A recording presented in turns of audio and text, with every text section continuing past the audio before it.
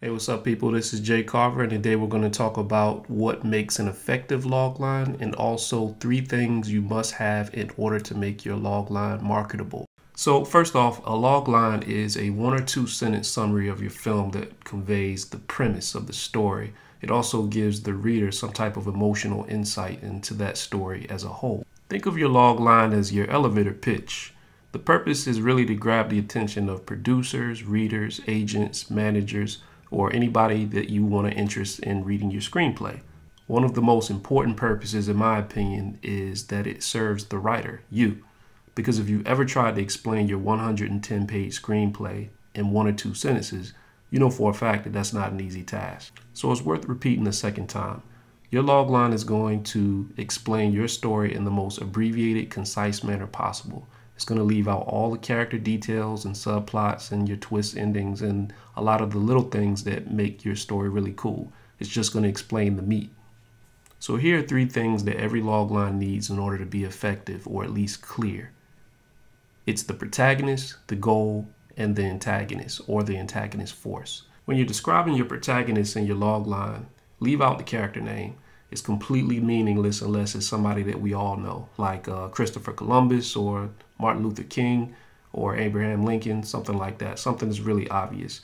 If it's just John Doe, we have no idea who that is until we actually read your screenplay. Your character's goal is going to be really important for the logline and your story as well. This is going to be that moving target that your main character always strives for. Having a strong goal is not only important for a logline, but also for your story. This is the main thing that's going to keep the reader and the audience engaged at all times. It also is going to contribute to the purpose and the theme of your movie as well. In the movie Die Hard, John McClane not only had a physical goal of saving all of the hostages in the Nakatomi building from vicious terrorists, but he also had an emotional goal, to save his marriage. He was still clearly in love with his wife, who was also one of the hostages in the building. So you can see in this particular goal that the stakes are really high. Not just because all these people might get blown up, but for John, his wife is one of the hostages, which gives it some type of emotional impact. It gives the story some type of heart. It's not just a bunch of bad guys getting shot up by the hero. Although that's definitely important too, we just don't need it for the logline. However, if you tell your logline effectively enough, the reader can safely assume that that's going to be in there. Yippee-ki-yay, mother. And last but not least, the antagonist or antagonistic force. This is sometimes synonymous with the stakes of the movie, because in a lot of stories, the villain is there to prevent the hero from reaching his goal. Now, the villain doesn't always have to be a human. You can look at any horror movie and pretty much figure that out. But besides a monster, it could be a place, it could be a demon, it could be an animal. Think Jaws, Cujo, the birds, anything like that. Regardless of who or what your antagonistic force is in your story, one thing you need to make clear inside your logline is that it has to be obvious that the antagonistic force is an obstacle to the major goal. And here's a quick tip. The better the villain, the harder it's going to be for your hero to achieve that goal. If you need a quick reference on what a strong villain is, let's take a look at some of the favorites from my list.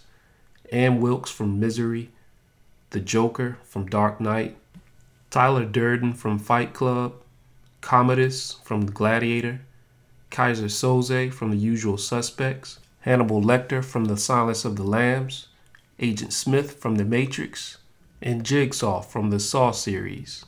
My list can go on, but I'll stop right here. Those were just some good, strong references for villains if you ever want to check out some classic movies.